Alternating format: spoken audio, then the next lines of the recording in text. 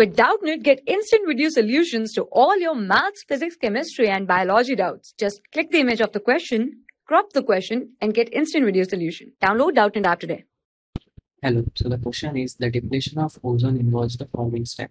So here two steps are given. First step is fast reaction. Second step is slow reaction. So we have to predict the order of this reaction. Okay. So the order of the reaction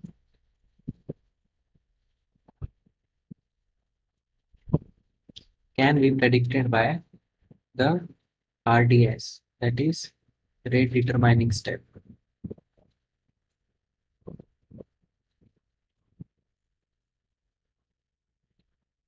Okay, so this is the slow step. The slow step is the rate determining step.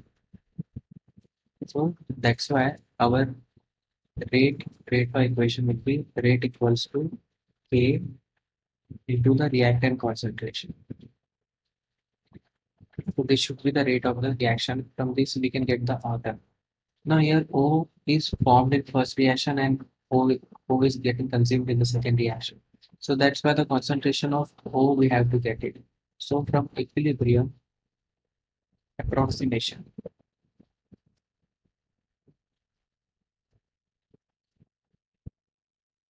the K2 by K1 will be equal to O2 O divided by O3. Okay, so from this only we can get the concentration of O. This O3 will go that side and O2 will come below. It will become K2 K1 divided by O3 O2. This will be the concentration of O. So we can put it here K K2 K1 O3 divided by O2 into O3. Okay, so this will finally become, so this whole thing will take it as K dash. So K dash into, now O3 will become square.